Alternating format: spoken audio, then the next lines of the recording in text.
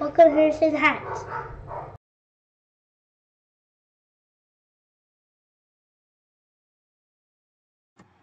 Hey guys, welcome back to Harrison Hacks. Today I'm going to be showing you how to configure your Xbox 360 controller in RetroArch.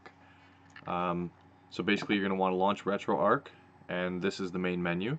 So if this is your first time, you have no controller configured within RetroArch, we're going to use our keyboard.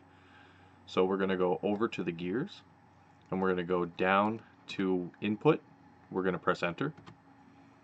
Now we're going to go down until we get to input user 1 binds. We're going to press enter.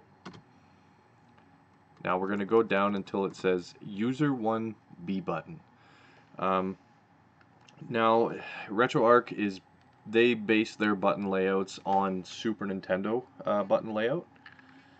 So they're actually reversed from the Xbox 360.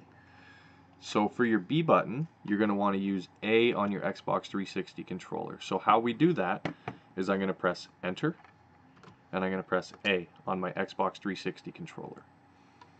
Next, we're going to go to Y, which is X on your Xbox 360 controller.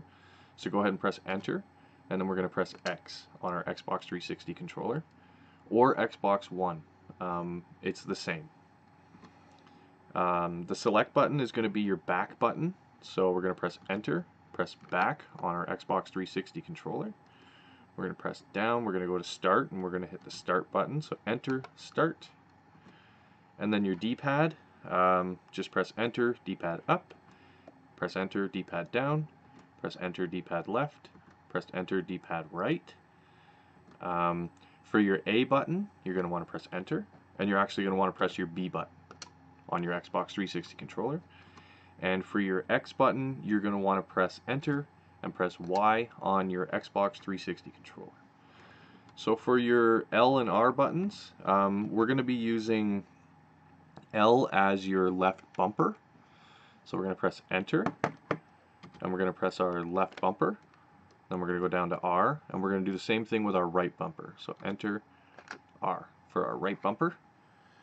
Now your L2 and R2, you're going to hit enter, and you're going to press L2 will be your left trigger, and R2 will be your right trigger. Now for L3, you're going to want to use your left thumbstick, and all you're going to want to do is just click it like a button. So just push it in like a button. So you would hit enter, press that like a button, it's set. R3, we're going to do the same thing. You would press enter, click it in like a button, you're good to go. So now we have our left analog stick closest to our D-pad over on this side here, and you're just going to press enter, and then you would want to press right on your left analog stick. You want to press enter, press left on your left analog stick. Same with down, same with up. And then we're going to repeat that process, only this time we're going to be using our right analog stick. So you press enter, press right, enter, press left, enter, press down, enter, press up.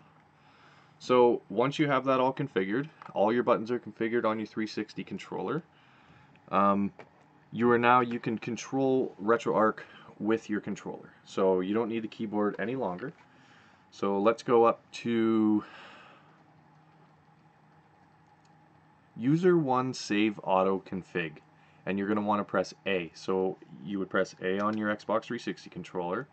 That is to choose anything within RetroArch, and to back up, to go back a page, you would just press the B button on your Xbox 360 controller. So go ahead and press B. So now we've saved our user 1 binds. So we're going to press B again.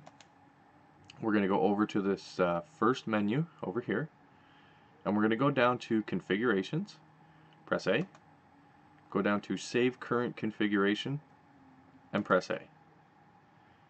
Now we can go back, and you would just go down to quit RetroArch and press A, and you're all done. Your Xbox 360 controller is now configured within RetroArch. You're up and running, ready to go. So again, guys, really appreciate you watching.